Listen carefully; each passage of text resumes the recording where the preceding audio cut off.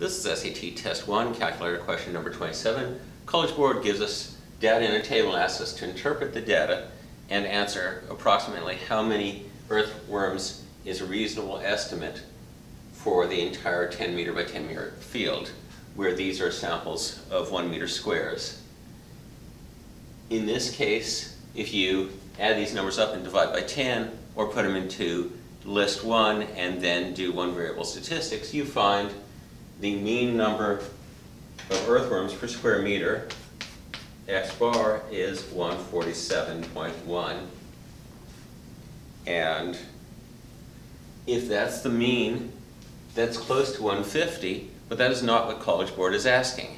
Total number of earthworms found was 1,471, which is close to 1,500, choice B, but that is also not what they're asking. It's important to read the question carefully and answer the question that College Board is asking.